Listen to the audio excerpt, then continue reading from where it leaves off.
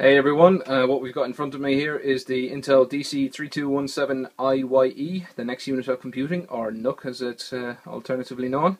And there is the NUC itself. If you've subscribed to my channel, you'll have probably seen I've done an unboxing video of the device, so if you're interested in that, take a look at my channel. You'll see a more in-depth look at the insides of the NUC itself as we open it up. The main thing I want to show off in this video is the fact that it runs the Ivy Bridge HD4000 GPU, and that supports HD bit streaming of high definition audio and also HD broadcast or HD video playback as well. So what I'm going to do is I've installed OpenELEC XBMC version 3.01 for Intel devices on this particular NUC, and it's based on Frodo version 12.1 of XBMC. And I'm going to boot that up, and we're going to try and run some samples and see what we get from HD video and HD audio. So it's plugged into my amp, which is a bit loud at the moment because of the fan, but you can see there's DTS, Neo 6, nothing else really on there. I'm going to turn on the NUC, which is like that, and we'll just get the BIOS screen quickly fly past. So here's OpenELEC. I'm running the Aeon NUC skin, Aeon NUC 4, so as you probably know, it's one of the more intensive skins for XBMC. But if I can find my controller, which we've got here, which is a nice little Re Mini 8 device, which does everything I need it to do. I can control this around. Oops, I don't want to use the mouse on it.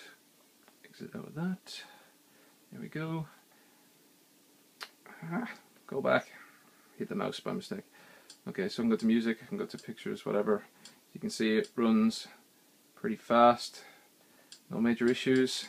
We're going to go into videos. You've probably seen other videos. I have a select amount of samples that I run.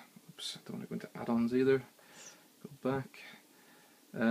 I've got some samples that I tend to run for high definition audio.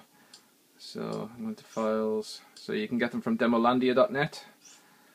We'll do Dolby True HD, so 7.1 the Spheres demo.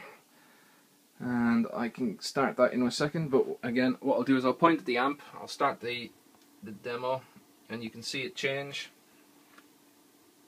as I play this.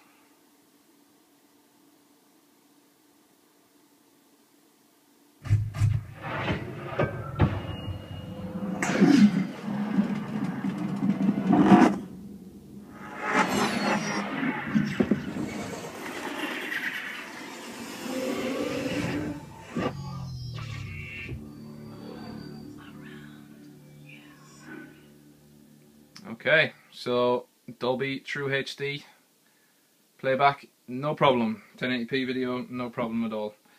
So we're going to go into DTS now and try some master audio. So 7.1 master audio file. So again, I'll show you the amp whilst I play this, and you can see it's just saying DTS at the moment.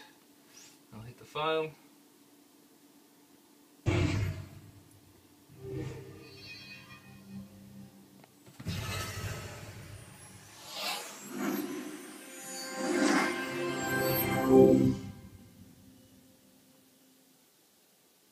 There you go, DTS Master Audio HD playback. Again, no problem from the little NUC running OpenELEC. So there you go, HD4000, small little device, no problem with high definition video and audio on this particular amp. I have had an issue with the newer version of the Onkyo amp, which I'll tell you what, I'll take a video of this. I'll bring the NUC and connect it up to it, and we'll have a look at that now, and I'll show you what kind of problem I'm having. Okay, so for now, just bear with me for 1 second.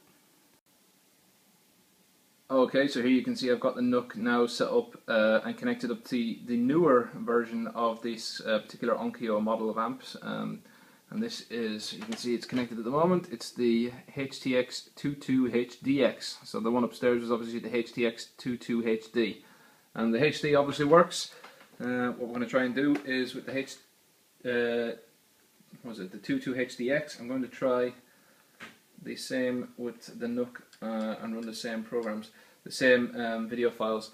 So I've taken the same HDMI cable that was connected in, so it's not going to be a HDMI issue, cable issue. Let's just go across now to files. Molandia, Dolby, and Spheres.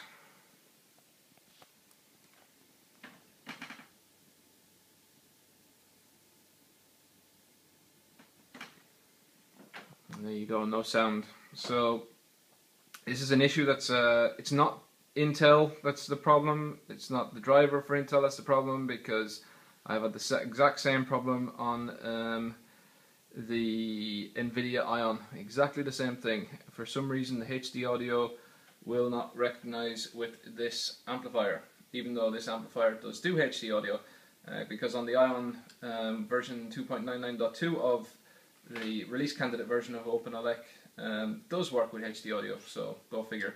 So there's obviously something that's been changed in the new audio engine that's causing these kind of issues. So similarly, if I go and try, let's see if I can try DTS-HD master audio, I won't get anything on the screen, on the amp, so nothing coming through on the amp itself yet. As you can see, it's playing the video file correctly.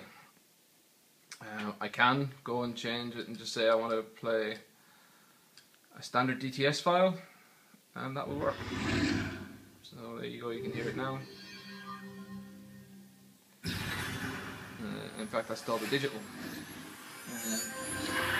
See there, Dolby Digital is working. So why is that encoded in Dolby Digital is a bit strange, but let's try this one for DTS.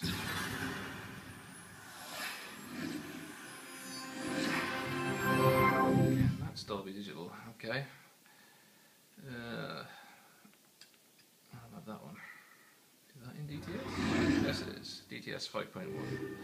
So there you go, DTS 5.1 is working. As you can see on the amp, it's switched to DTS as well.